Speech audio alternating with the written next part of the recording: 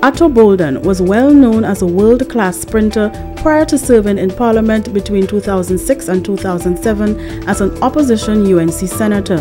Mr. Boldon resigned his position to join international sports broadcaster ESPN to be part of the network's team that covered the 2008 Olympic Games in Beijing, China.